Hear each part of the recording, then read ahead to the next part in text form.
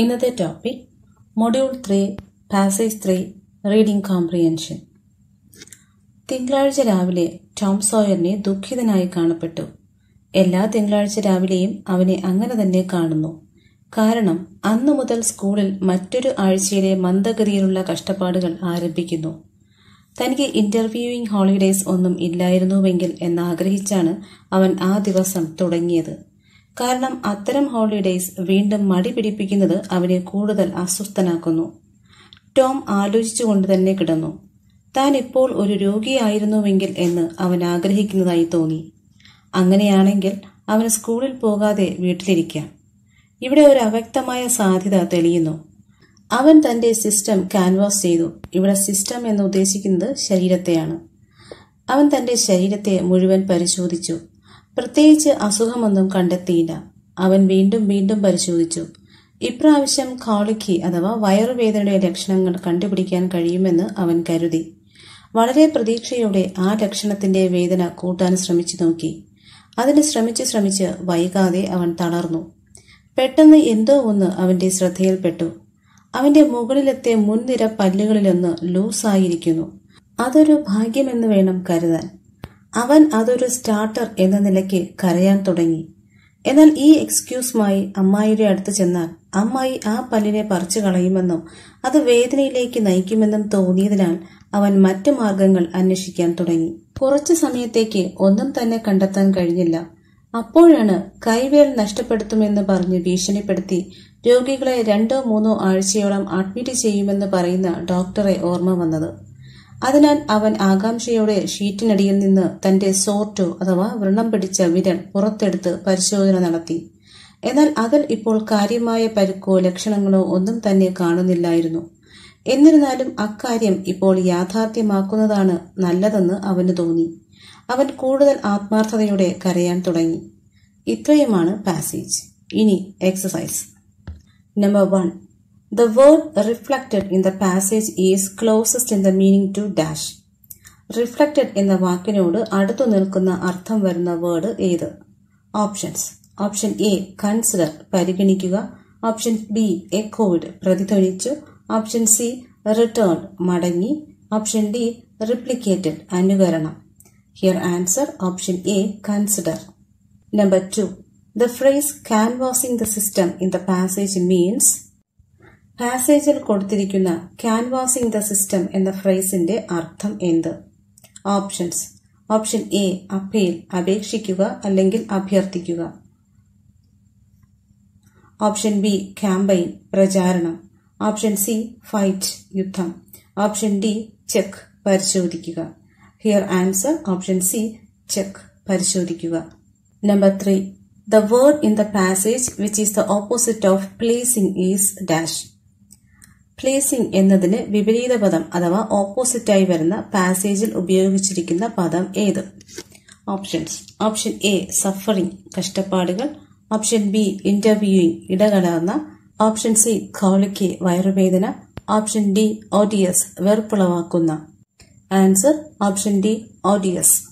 Number 4. Identify the statement which is true. ശരിയായ statement തിരിച്ചറിയുക. Options. Option A Tom thought it was bad luck to have a shaky front tooth. മുൻവശത്തെ പല്ല് ഇളവുന്നത് നിർഭാഗ്യമെന്ന് Tom കരുതി.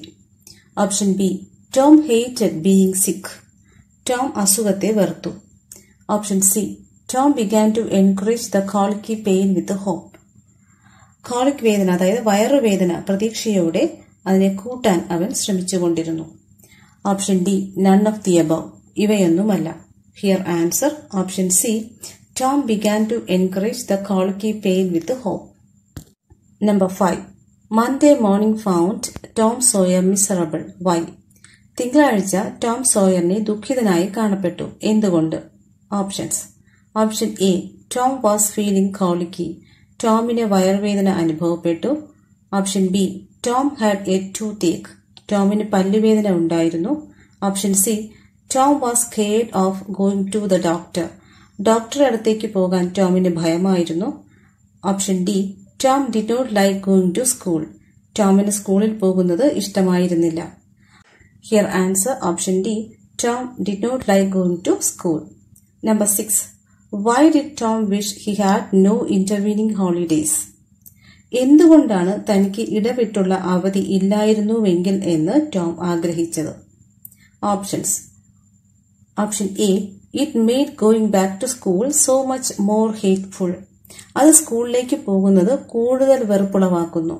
Option B, Tom did not want to stay at home. ടോമിന് വീട്ടിൽ തങ്ങാൻ താല്പര്യമില്ലായിരുന്നു. Option C, school was always great fun for Tom. Tomin school എന്നത് പലപ്പോഴും വലിയ ഫണ്ണായിരുന്നു. Option D, all of the above. ഇവയെല്ലാമാണ്. Here answer option A, it made going back to school so much more hateful. Number 7. Why did Tom canvas his system? എന്തിനാണ് Tom തന്റെ ശരീരത്തെ പരിശോധിച്ചത്?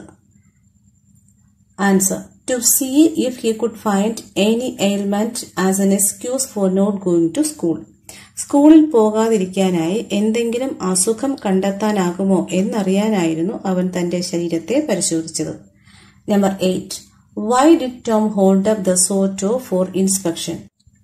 എന്തുകൊണ്ടാണ് Tom തന്റെ torso അഥവാ വ്രണം പിടിച്ച വിരൽ പരിശോധിക്കാനായി ഉയർത്തിപ്പിടിച്ചത്?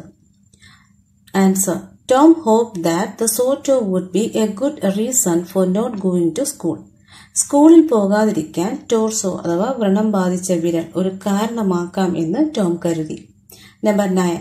What was the starter for Tom Sawyer? Tom സോയറിന്റെ starter എന്തായിരുന്നു? Answer, Tom often tried the act of groaning as a starter to draw his aunt's attention. അമ്മയുടെ അറ്റൻഷൻ കിട്ടാനായി ഒരു സ്റ്റാർട്ടർ എന്ന രീതിയിൽ ടോം പലപ്പോഴും കരയുന്നതായി അഭിനയിക്കുമായിരുന്നു. ഗ്രൂണിംഗ് വാസ് ടു ബി സ്റ്റാർട്ടർ. കരച്ചിലാണ് ഇവിടെ സ്റ്റാർട്ടറായിട്ട് നിൽക്കുന്നത്. Number 10. Based on the incident mentioned here, comment briefly on the character of Tom Sawyer. ഇവിടെ പരാമർശിച്ച സംഭവത്തെ അടിസ്ഥാനമാക്കി ടോം സോയർ എന്ന കഥാപാത്രത്തെക്കുറിച്ച് പറയുക. Tom Sawyer was a typical schoolboy who hated going to school. He always looks for lame excuses for not going to school, especially on Monday morning. School is a place of suffering for him. He considers school as a place of captivity, prison and fetters when he ought to be playing with his friends. Tom Sawyer സ്കൂളിൽ പോകുന്നത് വെറുക്കുന്ന ഒരു കുട്ടിയായിരുന്നു.